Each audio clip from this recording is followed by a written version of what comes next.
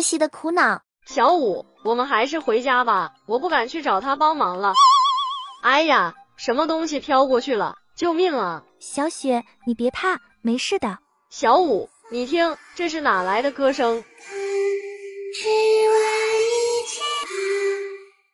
看来我们真找到鬼新娘了。小雪，记得听到她的歌声一定要夸她，千万别说她的歌声难听。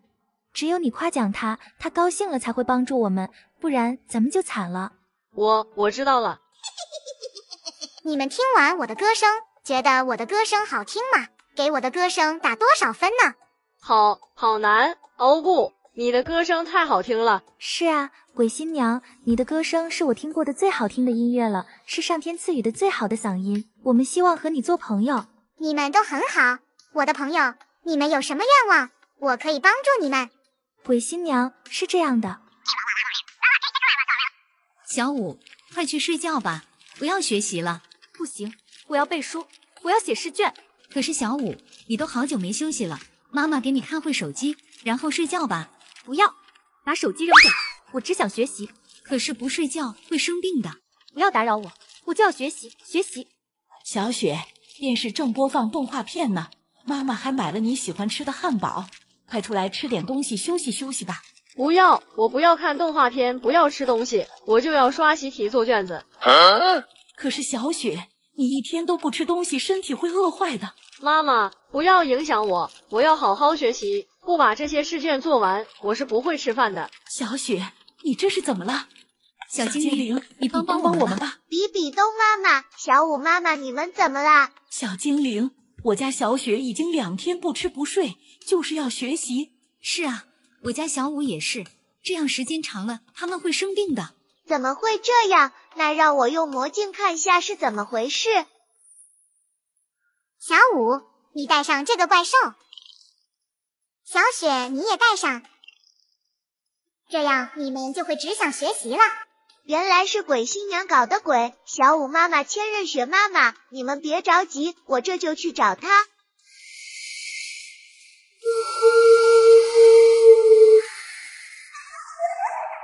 小伙伴们，我的歌声好听吗？要和我成为朋友吗？鬼新娘，你别唱歌了，你为什么要害小五、千仞雪他们，不让他们吃饭睡觉？小精灵，我怎么会害他们？他们是我的朋友，我是在帮助他们啊。这怎么可能？这是真的。小雪，这次考试我才考了90分，妈妈一定会说我贪玩批评我的，这可怎么办？小五，我比你还惨，我才考了80分，这下妈妈一定会收拾我的。可是我学习的时候，我又忍不住想玩一会。是啊，怎么才能让我们考100分啊？有了，我们去找鬼新娘吧。据说只要能和她成为朋友，就可以获得她的帮助。好吧。鬼新娘，你能帮助我们考100分吗？可以啊，只要你们带上这个怪兽，就不会想着玩，只想学习了。事情就是这样，他们是我的朋友，我当然要满足他们的愿望。小精灵，鬼新娘没有说谎，我们想得100分，可是却忍不住总想多玩一会儿，又怕被妈妈批评，所以找鬼新娘帮忙的。原来是这样，我回去后会和妈妈们说的，分数并不是一切，学习只要努力了，就值得表扬和夸奖。你们平时学习要劳逸结合，注意身体，不能把身体熬坏了。我出小猪佩奇，我出猪爸爸，我出猪妈妈，我出猪八戒。消除失败，5、6、7错误。5、6、7，你出猪八戒干嘛？什么？我看你们出的都是猪，难道猪八戒不是猪吗？什么呀？我们出的是动画片角色，这轮你应该出小猪佩奇里面的。啊，对不起啊，是我搞错了。没关系的，比比东，我们再来一局吧。不行，失败后游戏直接结束了，你们没有机会了。什么呀？怎么会这样？小花仙，你就再给我们一次机会吧。5、6、7以前没有玩过。啊，那好吧，不过要是再失败，可就没有机会了。谢谢小花仙。我出赛罗，我出迪迦，我出小钢铁侠。嘿嘿，奥特曼我看过，我出捷德。消除。等等，我们再检查一遍，大家快帮忙看看，我们有出错吗？哎呀，有什么好看的？肯定没有错。好啊，比比东，你怎么这么自信？我看就是你错了。大家都说小钢铁侠是漫威宇宙的。哦，对不起啊，我搞错了，那我换成奥特支付。消除成功，奖励一人一个大西瓜。喵喵喵，多好吃，我还要。这次我出。啊，等等，凭什么每次都是小五先出？我也想先出。那你出吧。嘿嘿，我要出个男的，故意输掉游戏，然后回家睡觉。我出早餐。我出午餐。我出晚餐。早餐、午餐、晚餐都被你们出了，我出什么呀？哎呀，看来我们要失败了。失败了还笑？好啊，比比东，你故意的，大家都告诉我了，你根本不想赢。可恶，居然被发现了！我就是想回家睡觉嘛，反正没什么出的了，今天就玩到这吧，回家喽。哎呀，等等，谁说没出的了？反正都是吃饭的，我出宵夜。什么？这都行？消除成功，奖励你们一人一杯珍珠奶茶。哎呀，我一点也不开心。好了，比比东，你回家睡吧，我们不玩了。以后不想玩就直说，别再故意输了。对不起，我知道错了，你们真是我的好朋友。我是大海中最后一个美人鱼，却爱上了伤害美人鱼的人类。只因人类的贪婪，美人鱼的数量不断减少。爷爷为了美人鱼的延续，将幼小可爱的我封印变成了人类，送入了人类社会。封印只有我到18岁才能解除。独自在陆地上的我被一个叫比比东的人收养。可是他却并不喜欢我，只想让我帮他干活。我从小不但要做各种繁重的家务，还经常饿肚子，被他的女儿千仞雪欺负。周边的人也都不喜欢脏兮兮的我，只有一个人除外，那就是唐三哥哥。他是我们的邻居，因为帅气勇敢，是所有女孩的梦中情人。与那些讨厌我的人不同，唐三哥哥不但经常帮我做家务，还偷偷的给我吃的。我承认我喜欢和他在一起，我们在一起时都很快乐。但是这引起了姐姐千仞雪的不满。臭小五，你只是妈妈捡来的臭乞丐，就凭你也配和唐三哥哥说话？以后离唐三哥哥远点，别脏了唐三哥哥的眼睛。看着千仞雪嚣张跋扈的背影，我好难过。我喜欢唱歌，美人鱼都是天生的音乐家。每次我伤心难过时，总会一个人跑到森林深处唱歌，小动物们都会跑出来围着我听歌，他们都喜欢听我的歌声。只是我不知道的是，我的歌声被唐三哥哥听到了，他特别喜欢我的歌声，想要找到唱歌的人。可是这件事被姐姐知道了，她告诉唐三哥哥，他才是那个唱歌的人。他强迫我躲起来，配合他假唱，吸引唐三哥哥的注意。结果他成功欺骗了唐三哥哥。直到一天，唐三哥哥与千仞雪订婚了，看到他们幸福的笑容，我的内心被深深的刺痛了，只想一个人默默的哭泣。没想到千仞雪却故意走到我面前。臭小五，你又脏又臭，快从我们家滚出去！我和唐三哥哥在一起了，你别弄脏了我们的房子。原来他是怕我替他唱歌的事情被唐三哥哥知道。被赶出家门的我，委屈又无助，不知道该去哪里，哭泣着走向远方，无意间来到了蓝蓝的大海边。看着这蓝蓝的大海，我似乎有无数的怒火从心中涌起，18年来所受的委屈化成强大的力量，冲破了身体的封印。我又变成了美人鱼，我擦干眼泪，陆地只给我留下伤痛，我要回到属于我的家乡。我来到大海深处，竟然发现了好多逃过人类追捕的美人鱼姐妹，她们看到我都非常开心，让我当美人鱼新的组长。看着她们开心的笑容和信任的目光，这是我从未体会过的。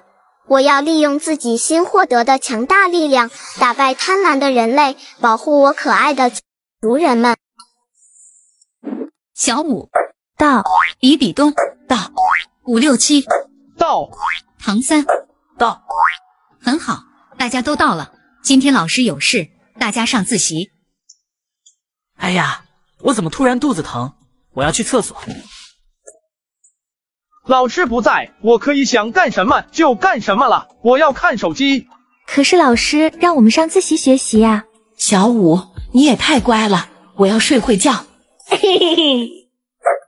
567，你在干什么？啊，老师你怎么回来了？ 567，你竟然上课时间看手机。不是的，老师，这个手机是唐三的，我看他不在，手机放在桌子上，所以好奇拿起来看看。对呀，我刚出去一会唐三就逃课，还敢带手机进教室，扣唐三2朵小红花，谁的小红花扣没了就马上回家叫家长，看你们谁上课时还敢做小动作。哎呀，这回老师应该不会回来了，刚才吓死我了，还好老师没发现我睡觉。我有点饿了，吃点东西吧。比比东，你在吃什么？啊，老师，你怎么总神出鬼没的？太吓人了。比比东，上课时吃零食，扣1朵小红花。不要啊，老师，我知道错了。来，老师，来一下校长办公室。你们都认真学习，别被我抓到你们做小动作。哇，老师去办公室，短时间内回不来，我要看会漫画书。什么？刚才是谁说漫画书？小五，你手里的是不是漫画书？太过分了，我还没走远就挑衅我。不是老师，我这是语文书，不信你看。不错，小五在认真学习，奖励小五1朵小红花。你们谁能集齐5朵小红花，老师就送他一个惊喜大礼盒。我现在去办公室。哎呀，肚子终于不疼了，以后再也不吃隔夜的烤肠了。咦，我的小红花怎么变成1朵了？567，你知道我的小红花怎么不见了吗？我不知道，我看漫画书没注意。这可奇怪了。唐三，你逃课这么久，回来还说话打扰别的同学，再扣1朵小红花。唐三，你现在没有小红花了，给我出去，明天叫家长到学校。不要啊，老师，我没做什么呀，怎么就叫家长了？快出去！还有你，567，我说刚才是谁说看漫画呢？还冤枉了小五，原来是你偷偷看漫画，扣你1朵小红花。真倒霉，都怪唐三和我说话，不然老师一定抓不到我。是啊，567，你也太笨了，你看我就这样睡觉，老师就是发现不了我。哼，这次老师一定会注意你的。老师刚抽查我一次，短时间内应该不会再抽查我了。我玩会游戏机吧。567，你上自习挺忙啊，手机、漫画、游戏机，样样没落下，扣你1朵小红花。明天叫家长过来，快出去！小五、比比东，你们俩要好好学习。老师，我知道了。哎呀，昨天玩游戏玩得太晚了，我还要再睡一会。咦，比比东，你去干什么？比比东，你不好好上自习，来回走什么？比比东，你醒醒！啊，老师，我怎么在这？好一个比比东，上课不但睡觉还梦游，扣1朵小红花。不要啊，老师，还不快回到座位上去！知道了，老师。哎，不能再睡了，不然再梦游，老师就要叫家长了。我还是玩会游戏提提神吧。比比东，你在干什么？是不是在玩手机？没有啊，老师。难道是我眼花了？你和小五都要好好学习。老师是发现不了我的，这个游戏真好玩。好一个比比东，还敢说没玩游戏？手机在哪呢？快拿出来！老师，我在看书呢，你看错了。这是怎么回事？比比东到底有没有在上课的时候玩游戏？我给狗狗书包里放字典。我讨厌字典，我不要。那我要。好，那我把字典给小兔子书包。我给小兔子书包里放游戏机。谢谢千仞雪，我快要放满了。游戏机我抢。那是我的，快把游戏机还回来。算了，我不打游戏，我要做个爱好学习的好书包。切，真会装，游戏打得好才是100分呢。小兔子书包，我来给你放洋娃娃。我也喜欢洋娃娃，小青你凭什么给小兔子书包不给我？因为我喜欢小兔子。谢谢小青，不过在学校是不能玩洋娃娃的。那我把洋娃娃给狗狗书包吧。我给狗狗书包里放棒棒糖。等等，学校不让带棒棒糖，狗狗书包你会被扣分的。哼，我才不听呢，你就是嫉妒我比你先装满吧。我没有。我给狗狗书包里放画板。哎呀，狗狗书包装满了，那就给小兔子书包吧。我给小兔子书包里放电话手表。不能放，学校不让带这个的。没事的，这又不是手机，放心好了。我来检查书包了。先看狗狗书包的，游戏机、洋娃娃、棒棒糖，全是学校的违禁品，0分0分，全部没收。真倒霉，这下书包里什么都没了。小兔子书包里有学校的违禁品吗？当然没有啦，巫婆婆你随便查。字典、画板，不错，挺爱学习的，100分。等等，怎么还有电话手表呢？没收。巫婆婆，电话手表是可以带的啊，这个同学们都知道的。是吗？学校真的可以带电话手表吗？难道我真的误会小兔子书包了？咦，妈妈，你看有个人晕倒在咱们家门口了。什么？这不是小舞吗？他怎么会晕倒在这？妈妈，快别管了，快进屋吧，不然别人看见会以为咱们又欺负小舞了呢。不行啊，乖女儿，小舞倒在咱们家门口，不管的话，咱们更会被小伙伴讨厌的。好吧，妈妈，小舞怎么还没醒啊？我也不太清楚，我去找唐三过来看看吧。你在家好好照顾小舞。放心吧，妈妈。唐三，你快出来！比比东，有什么事吗？哎呀，你快去看看小舞。三哥，比比东有什么事吗？怎么不进屋里啊？小舞，你没事了？对啊，比比东，我本来就没事啊。比比东，你刚才要说什么？没事了，小舞没事就没事了。那我先走了。比比东好奇怪啊。是啊，小舞的速度怎么会比我还快？难道是我刚才做梦产生幻觉了？妈妈，唐三过来了吗？小舞不是都回去了吗？还要唐三过来干什么？什么？小舞还一直在床上躺着呢，他怎么回去啊？不对呀，刚才我在唐三家里明明看见小舞了，难道会有2个小舞？不会吧，这怎么可能？比比东，你们在说什么？冰精灵，刚才小舞晕倒在这里，我去唐三家找唐三，发现竟然还有1个小舞。难道有人冒充小舞？这样我先去把屋子里的小舞救醒再说。精灵魔法。咦，我怎么在这？你晕倒在我家门口了，小精灵刚把你救醒。谢谢你们。不用谢了，你是真的小舞吗？怎么会晕倒呢？我当然是小舞，事情是这样的，我要抓紧回家给三哥做好吃的。咦，怎么有个包在这？我一低头就感觉有个红色的身影闪过，然后就晕倒了。可是我在唐三家里也看见1个小舞，难道说那个是别人冒充的？什么？还有1个我？我这就回去看看到底是怎么回事。你是谁？我是小舞，你为什么要冒充我？不是的，三哥，我才是小舞。比比东，你们又搞什么鬼？唐三，你可不要冤枉我，这个小舞晕倒在我家门口，我把他救醒，别的我就不清楚了。三哥，他一定是比比东他们变的，你不要被他们骗了。不是的，三哥，我被他打晕了，我才是真的小舞。哎呀，你们说话长相都一样，这我可怎么分辨啊？唐三，小舞可是我们史莱克小镇唱歌最好听的，你让他们都唱下歌不就知道了？对啊，还是冰精灵你聪明。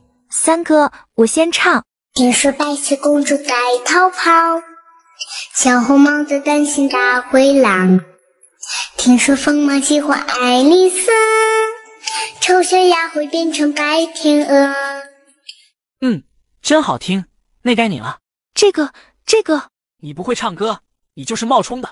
谁说我不会？我只是在犹豫唱哪首歌。我现在就唱。1个2个3个小朋友，4个5个6个小朋友。停，太吓人了。我知道你是谁了，鬼新娘，现在这种吓人的歌也就你才会唱。糟了，被认出来了。鬼新娘，你为什么要冒充我？哼，凭什么小伙伴都说你和唐三是天造地设的一对？我不服，我也要和唐三在一起。你们等着，我还会回来的。小舞，对不起，刚才我没有相信你。没事的，三哥，这次要多谢比比东他们救了我。谢谢你，比比东，小伙伴们都会表扬你的。狗叫汪汪汪，小猫叫喵喵喵，汪汪汪，喵喵喵。李东东，马上要考试了，你在干嘛呀？我在练习学小动物叫啊。可是今天考试的是不能笑比赛呀。什么？不是学动物叫吗？糟糕，我记错考试内容了。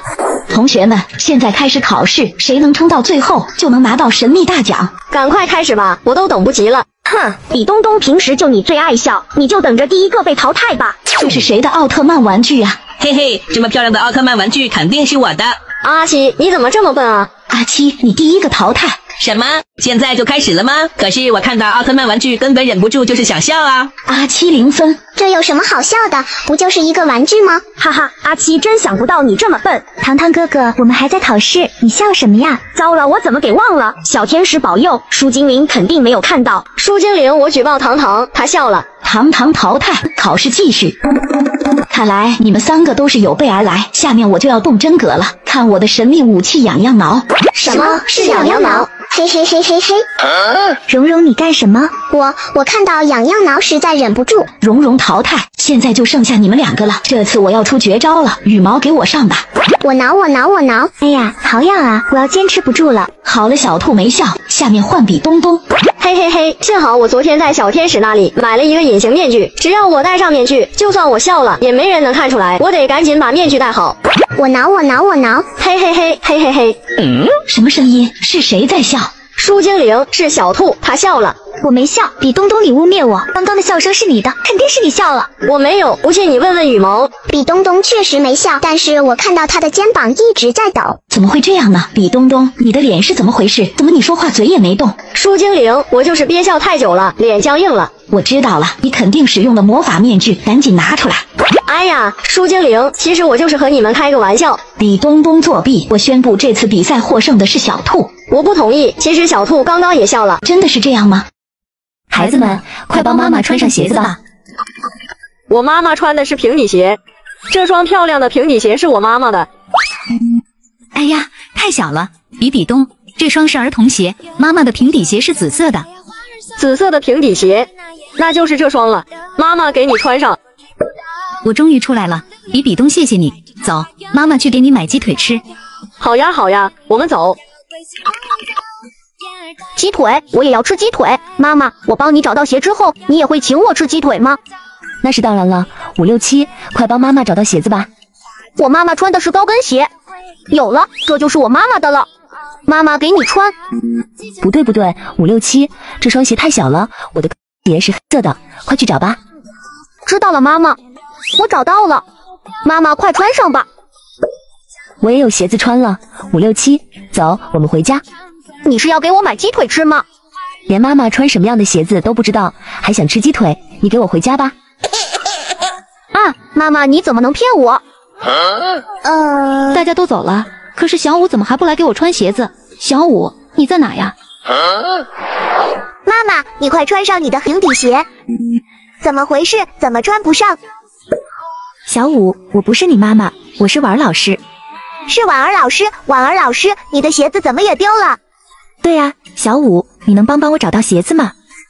可是妈妈还在等着我，但是我又不能不帮助老师。好的，老师，我帮你找鞋子。小舞，我的鞋子落在了教室里，你快去帮我找回吧。好，老师，你等着我。在哪里呢？在哪里呢？等一下，我要赶快帮老师找到鞋子才行。妈妈还在等着我呢。桌子上没有，讲台上没有，那在哪里呢？哎呀，我看到了，在这里，我要赶快去交给老师。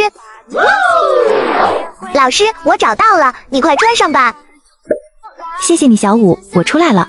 不客气，老师，我先走了，妈妈还在等着我呢。小舞，你不会不要妈妈了吧？妈妈，我来了。小舞，你可算来了，妈妈还以为你不要妈妈了呢。对不起，妈妈，因为我刚刚在帮助婉儿老师，所以来晚了。你快帮妈妈穿上鞋子吧，妈妈要回家。好的，妈妈。糟了，我把妈妈的平底鞋落在了老师那里了。妈妈，你再等一下，我马上就回来。小舞，不用去了，我给你送鞋子来了，给你。谢谢你，婉儿老师。没关系，互相帮助是应该的。妈妈，我来了，给你穿。我终于可以走路了。小舞，你忙活了一下午，应该饿了吧？走，妈妈回家给你做好吃的。我还真的是饿了，不过能帮助到老师和妈妈还真是开心呢。千万不要和头上的表情贴纸一样，千万不要和头上的表情贴纸一样啊！你们说的对，如果你们做出和头上的表情贴纸一样的表情，就会被贴纸惩罚的。可是我们根本看不到自己头上的表情贴纸呀！哎呀，好难呀！567，你哭了，你触发到了你的哭脸表情贴纸。什么？原来我的头上的表情贴纸是哭脸。567出局。嘿嘿，千仞雪的贴纸是大笑，这个太简单了，看我的，我挠。哼，没用的。啊，千仞雪，为什么我挠你的嘎吱窝，你竟然不笑？嘿嘿，那是因为我穿着6翼天使的红骨战甲，根本感觉不到你挠痒痒的。失败了。嘿，小五头上的表情贴纸是害怕，小五最胆小了，看我的。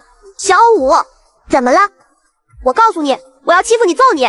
为什么呀？你怕我了吗？我才不怕你呢。倒霉，没奏效。小五，你脸上有个毛毛虫。才没有呢，而且我已经不怕毛毛虫了。什么？这都不能让你害怕，那怎么办呢？小红俊弟弟，你太小看我了，就凭你这2招是吓不到我的，笨小红俊。你敢说我笨？我要生气了。你生气啊？你快生气啊！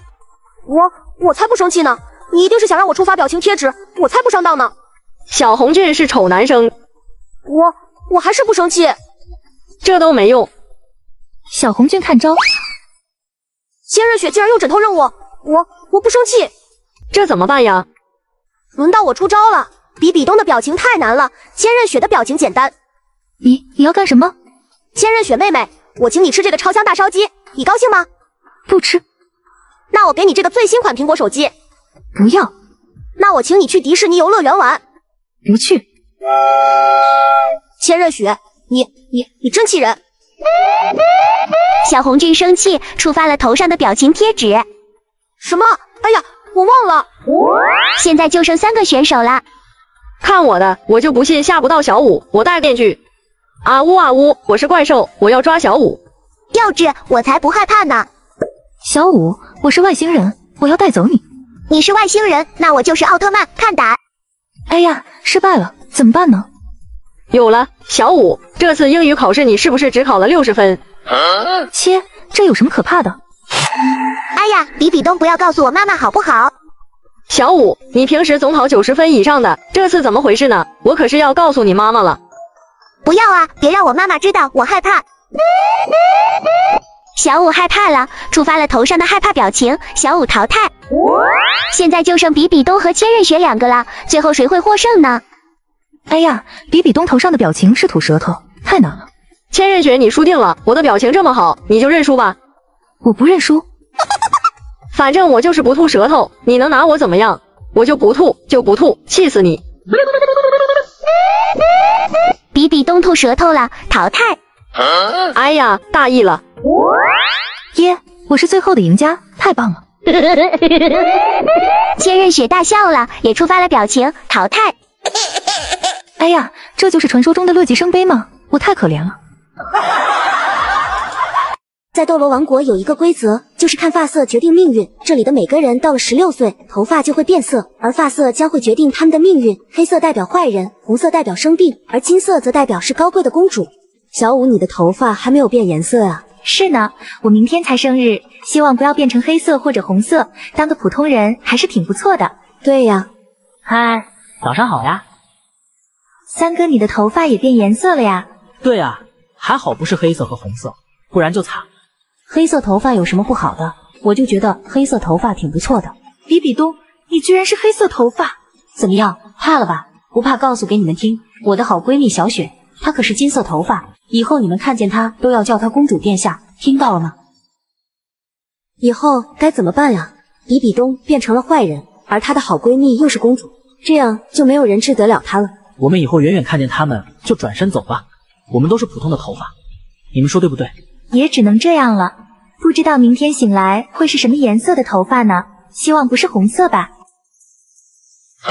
我的头发居然是金色，怎么会这样？斗罗王国不是只有一个金色头发的吗？难道千仞雪那个是假的？